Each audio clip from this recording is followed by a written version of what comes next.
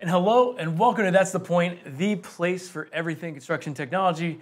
My name is Corey Meyer, and today I'm joined by my buddy John Lopez. Hey Corey, what's up, man? So today we're standing up, sans table, because we're going to dive into a different topic today, which it comes up all the time in trainings, it comes up in support calls, trade show floors, like it's a constant topic. And it's the idea of proper tripod setup. So today we're going to walk through the steps to quickly, efficiently, and correctly set up your tripod on your project. So to be sure, there's a right way and a wrong way to do this. And so we figured we'd bring in John to be able to kind of walk us through the right way to do this. So hopefully we can save some headaches and some frustrations out in the field, because accuracy is everything. And if you start bad, you end bad. And that's kind of the idea behind tripod setup, right? It's the foundation for everything else. It's the foundation like a house. If you start off bad, you're going to have more problems down the line.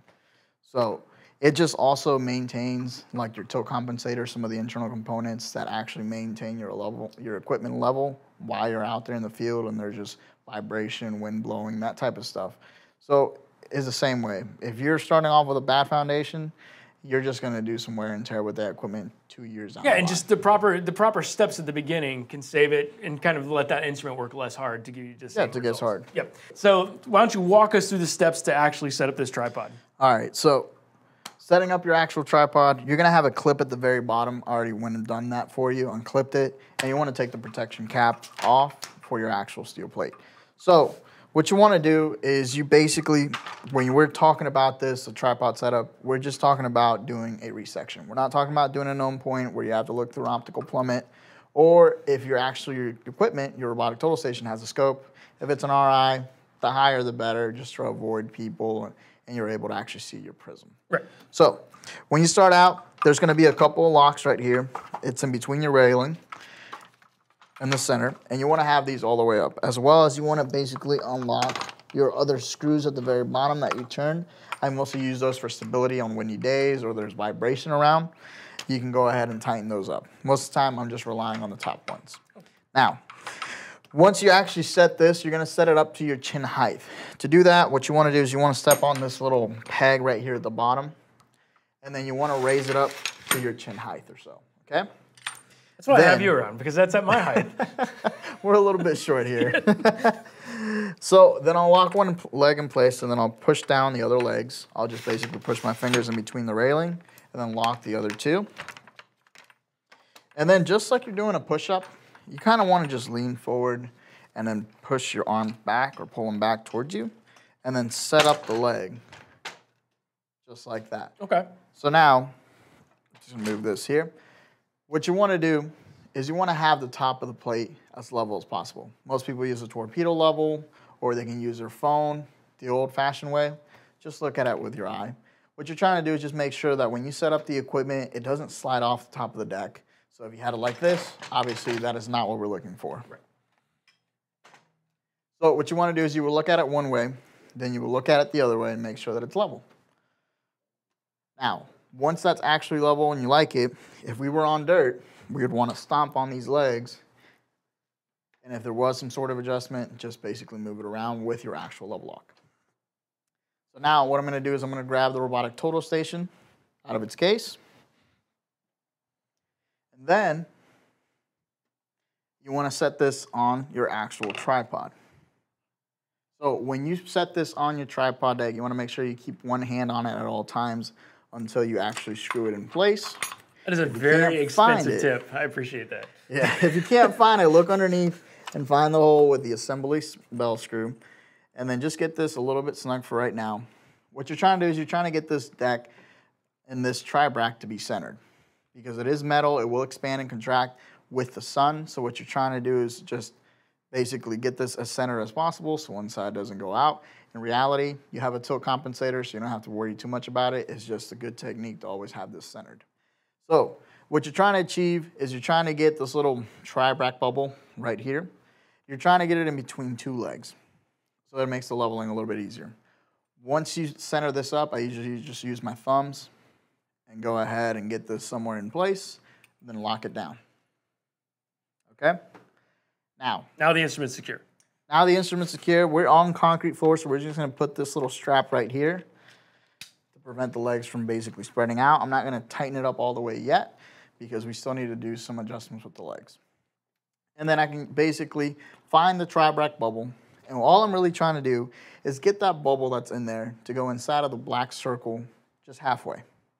So to do that, So you're not trying to dial it in all the way. I'm not trying to dial it in. We're going to dial in the rest of the way with the fine-tuning screws here and the internal leveling inside of the unit after that.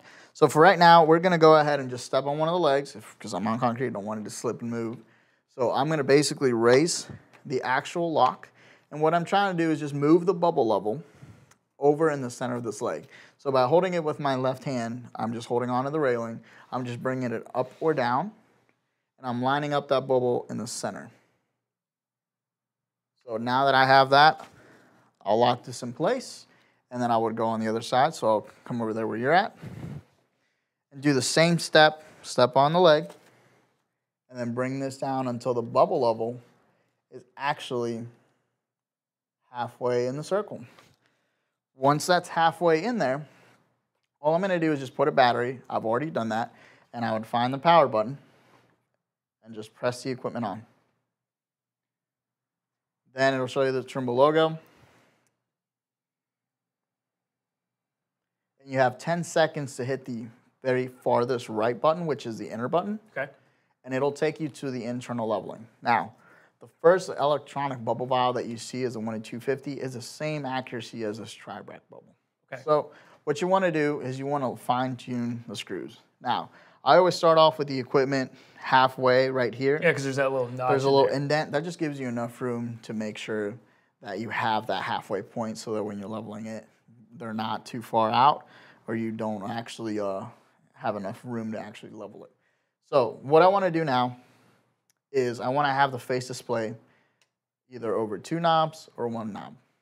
If I have it over 2 knobs, what this does, it uses these 2 knobs right here as its left and right, and the back knob as its back and forth. So it all depends on where the face display sits. So if I turn the face display over this 1 knob, this now becomes my back and forth, and these 2 knobs become my left and right. Brilliant. So when you're adjusting left and right, the only thing you need to keep in mind is just like a clock. One knob's going to go counterclockwise, one's going to go clockwise. So basically you're doing an inward or outward motion. All it does is just help those screws when you're actually moving them, they're staying level to each other, so there's not an actual deviation between them. So one's not like way out, one's way tight. One's not way tight. So now that we understand those motions, what we want to do is center it up over 1 knob, and we want to get that bubble level in the center of that circle. So you're going to have to move it and see what it does, and then make your adjustments the other direction.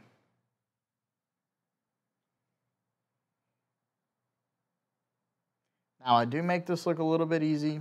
I do have some practice with this, so it is going to get easier. You're going to understand how much of the motion is. So the more you go down into the deeper bubble levels, the less movement it's going to be.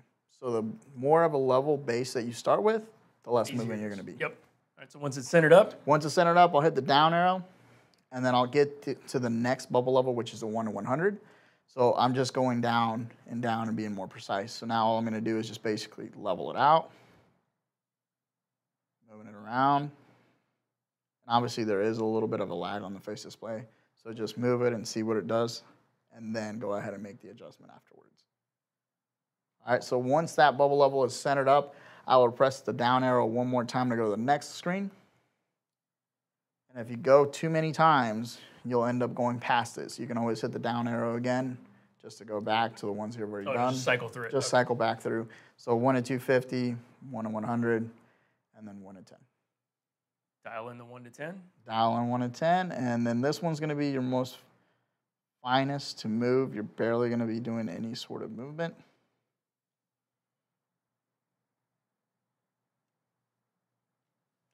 And then once it's centered up on the screen and it looks good to you, just do a final screw. There we go. All you have to do is hit the back and forth arrows, and that will exit the equipment out of that screen, and it'll give you the 10-second counter so that you can go to the waiting for connection screen afterwards so that you can connect your actual data collector with in-field link to your robotic total station. You're off and running then. And you're basically good to go. The only last step is just tighten up your strap now that your legs are actually set there so that they won't actually spread out on you. And that's it. So now your tripod is completely set up and you're ready to start laying out. So John, thanks for doing this. Yeah, no problem, Corey. You knew how to do a tripod, so I mean, you passed the test. So. So I definitely need to phone a friend on this because no one would have ever believed that I am an expert in this topic. And so, of course, don't forget, smash that subscribe button so you're notified of the latest tips, tricks, and pointers that we post here at That's the Point. And thanks for watching, and we'll see you next time. See you guys.